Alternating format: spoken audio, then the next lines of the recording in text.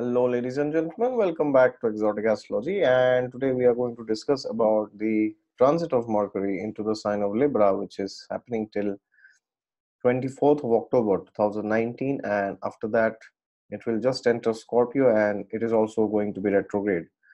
So this is a very important transit because this is a transit which is happening just before it is about to go retrograde, and it is Mercury is going to re-enter Libra after retrogression, and then again, of course, next month it is again going to be direct, and that's how the motion is, Libra to Scorpio to Libra again.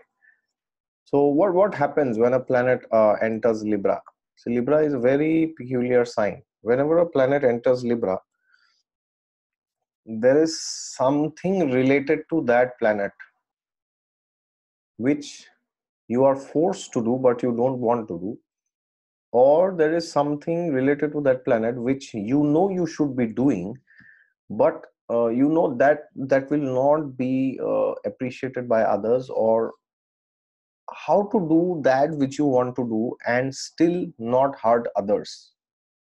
So that's the challenge with Libra. So now Mercury had entered Libra some days back, and now Venus has just entered today to Libra, and therefore this transit is going to be very crucial because the dispositor of Libra is with Mercury. So now Mercury is not alone, which means now the houses ruled by Mercury is getting combined with the houses which are ruled by Venus, depending on your ascendant. So it seems very complicated, but I will try to make it simple.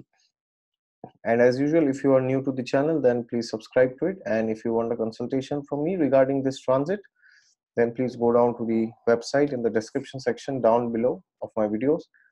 And yes, God is there with you all the time. Just look to him and you will find him. And also what happens to you will depend on the dashas that you are running, as I always keep saying. So just check which dashas you are running. So now what is Mercury? Now Mercury, two things are there. Mercury is inherently Mercury. But as Mercury in your chart, it is also the lord of two houses. And we all know Mercury lords Gemini and Mercury also lords Virgo. So therefore, you need to see the houses which Mercury rules. So for example, if you are a Leo Lagna, for example, then which houses Mercury rules in your chart, depending on your ascendant, not moon sign or Rashi, okay? So Mercury rules the second and the 11th house, these two houses. So that means there will be something related to these two houses which you will communicate with somebody with those who are represented by these two houses. Okay, so could be family and friends, could be anybody, because the second and the 11th represents so many things, a million things. All right, so therefore somebody related to these two houses you will communicate with, and you will tell them that, my dear sir, my dear madam, this video is got blurry. Yeah, now it's back again. So you will tell them that, my dear sir, my dear madam, I have this challenge ahead, and I know that I should behave this way. Now there are two ways in Libra. When a planet transits Libra, you will always see you will have two options, because Vishakha Nakshatra falls in Libra and passes to Scorpio. So in Libra, what you will see is you will have two very lucrative options. They're very attractive options, which means you will feel as if I can do two things simultaneously at a time. But gradually, as you start doing both the things together, you will realize that it's not my cup of tea. We cannot stand on two boats simultaneously. That's not possible. If you do that, then we will be no more. So that means we are forced to make a decision regarding Mercury and the houses which Mercury rules. But now there are two alternatives. One alternative is either you don't choose any of the paths, and the other alternative is you choose one of them. And what happens in Libra when a planet transits, you will realize initially, first you will take the first route, which means you will try to walk on both the boats. And then after some time, you will feel that I can't walk. So therefore, what you will do, you will not start walking in one of the boats. You will withdraw from both the areas. And then you will feel that, no, I will not go to either of the boats. Because either I stay out of it or I do two things at a time. But the thing is, as you keep staying there, staring at these two boats and not going and jumping to either of them, you will realize very soon that you can't stay there for very long. This means you must choose one of the routes. And this will become more prominent in the next, I would say, 10, 12 days when Mercury enters Vishaka. Then you will see this more. So that means, what does this mean? It means that you will have to narrow down your options and choose one of them. But the problem is, why do we feel that we will stay away from it either totally, or we will try to do both? Why do we feel like this? Because in Libra, what happens is we do not want to hurt the other person, the other party. And therefore, now we also, because see, Libra is a Rajasic sign. Rajas means we are always calculative. We are always thinking, oh, he will give me this, I will give him this. She will give me this, I will give her that. So in Libra, because Venus is a Rajasic planet, we know that Venus rules Libra, he's all Rajas. But Libra is also the sign of balance. So therefore, we want to satisfy ourselves and at the same time satisfy the other person also. Because Venus is a natural benefic. Benefics tend to take everybody together. And malefics tend to be very independent. That is why malefics are known as Algavvadi, which means separative. Separative means, oh, suppose for example, somebody is getting divorced. So for getting divorced, a malefic has to be there by conjunction or by dasha or by Mahadasha, Antardasha, because malefic means either Saturn, Rahu and Ketu. These three are the prime malefics. So when malefics come, then they give you a fake sense of strength or independence, which you get. It's a fake sense of independence. That yes, you don't need anybody. You are strong. You are great. You are the best. You are out of the world. You are unique. Nobody can challenge you. You are the king basically. That's what Rahu's job is. Rahu eclipses the sun and moon. So Rahu makes you feel as if you don't need anybody. You are the king basically. So the point is, Venus is not a malefic. So Venus is the last planet which wants to throw away other people. Venus doesn't want that. Venus wants that people stay together. Jupiter and Venus especially, including Moon and Mercury. Moon and Mercury bit conditional, but Jupiter, Venus always. So therefore, now the predicament is you do not want to hurt the other person and you want to also not compromise with your standards. So therefore, now you have to talk your way out. Mercury is talking, communication. So that means you have to talk your way out with that person regarding which of the two ways should you select, and if you choose one of them, how could you not lose out on the other? So for example, if suppose Mercury is your fifth lord, then you will see there is something related to your children or your first child, which maybe you want to speak something to your first child, but you are thinking, should I speak or should I not? If I don't speak, he or she will go astray, or if I speak, then he will feel bad, or it can be anything. Or maybe your child is facing a dilemma that I should go to this university or that university, or anything it can be. That will depend on your dasha, of course. And now you are also torn between the two. Which one should I do? Should I tell him to do this or should I tell her to do that? And therefore, the best thing to do in Libra is we have to get rid of this conception that we will always be able to satisfy both the parties. That will never happen in Libra.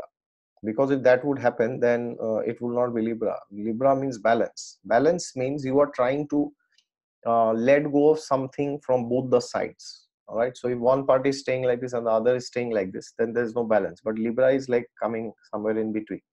Okay, so I want this and you want this, so let's try to negotiate. So this means, suppose Mercury, as I said, is your fifth lord, or even if it's your second lord, then something to do with family, maybe you have to negotiate. And if Mercury is your ninth lord, then maybe you have to negotiate something with your guru or your father, or if it's your 10th lord, then maybe boss, or 7th lord, then your husband or your wife. So we have to understand that we will never be able to satisfy both the parties.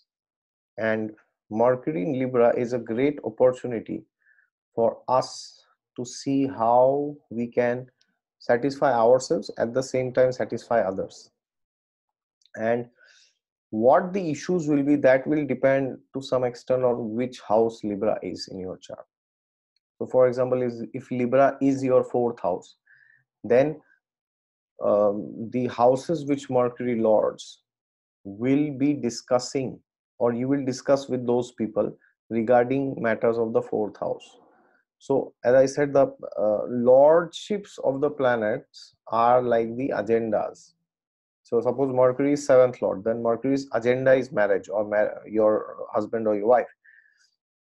And suppose Mercury is transiting any house, suppose third house, fourth house, fifth house. So the agenda of that house, the lordships will go to that house where the transit is happening, because now it's like saying physically Mercury is transiting that house. And that is how you have to learn that how can you negotiate best. And you will always see that the reason why this dilemma comes is because you don't want to hurt the other person, because Venus is not malefic, Venus is a benefic. That is why you will always want to see that the decisions which you take now will not affect your relationship in the long run.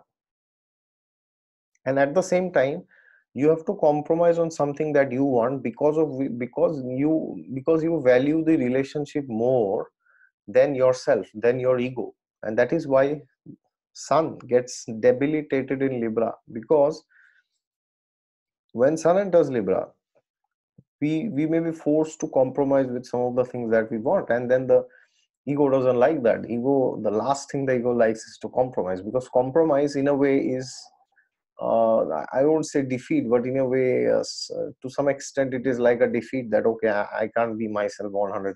Now that can be good or bad, that's a separate story. But the thing is, your ideals have to be compromised, because you value the relationship more. So compromise is not bad always. Now, but that does not mean you compromise with your principles. That cannot be compromised. So suppose suppose, for example, many people have told me that after they've watched my videos, they have left meat. So now that is a principle, that you will not kill animals, you will not participate in the murder, you will not participate in the bloodshed, you will not participate in the torture, because if you do that, then karma will come back to you, you will also suffer. So now that is your principle, that life is sacred. So you will not kill animals, and neither will you eat them. So now suppose your friend, suppose Mercury is your 11th lord, or third lord, or 7th lord. So your friends are pulling you. What should you do? Should you go or should you not? So that's the dilemma, and the dashas will tell you what you will end up doing. If the dasha is indicating the strength of the trinal lords being very strong, then you will be able to negotiate with your non-vegetarian friend who is still pulling you, provided you are a vegetarian, because he knows that, oh, this guy used to eat meat once upon a time, and now due to some reason, due to following some spiritual practices, he has just left meat, just now, so I can still pull him to my side. Okay, so now if you say no to him directly, then what will happen is your friendship will become very cold, and he will not like to call you again the next time. And if you say yes and you go and you eat, then you're compromising on your principles. Okay, so you always have to understand that you should never compromise with your principles should always be intact. But when that planet will enter Libra, then you will have to somehow present in a way that your principle is also you continue to follow your principle, at the same time not hurt that other person. So you may tell something like this, okay, I will go and I will have some vegetarian dish, maybe paneer butter masala or some any Manchurian or anything like that. Okay, or I'll have naan or something like, or chole bhature, but I will not have meat, but I will still go with you because you want me to go with you. All right, so that's like he wants you to go with you, or he wants you to come with him, and he wants you to eat meat also. So now you are somewhere in between. I will go, but no meat. All right, so do not compromise on your principles, and be fixed on them, be firm, and apart from that, to whatever extent you can, try to negotiate and try that the relationship still sustains. Okay, and because the transit is happening in Libra, so that person will also feel that, okay, but you come with me, I will eat meat and you eat some veg dish. All right, so he will also feel that he also should negotiate, so the energy will function for both the people. It will not only happen with you. Now, of course, these are some imaginary scenarios which I am giving, which very frequently happens to people who are just starting with some spiritual practices. All right, so if you have started, then do not fall back to all the bad habits in the name of Libra, and in the name of compromising, in the name of pleasing others. All right, that will not lead you to, and that will not make your life better, that will make your life even worse actually. All right, so understand where you should draw the line without you understand that you can still be yourself without compromising your principles, and still not break the relationship with somebody else. All right, so that is it from my side. If you like this video, click the thumbs up and share it with somebody who is interested to know how to see this transit. And in case you are interested to book a reading with me, then you can go down to the description section of my videos, where you will find the link to my website. All right, God is there with you all the time. Just look to him and you will find him. Thank you so much.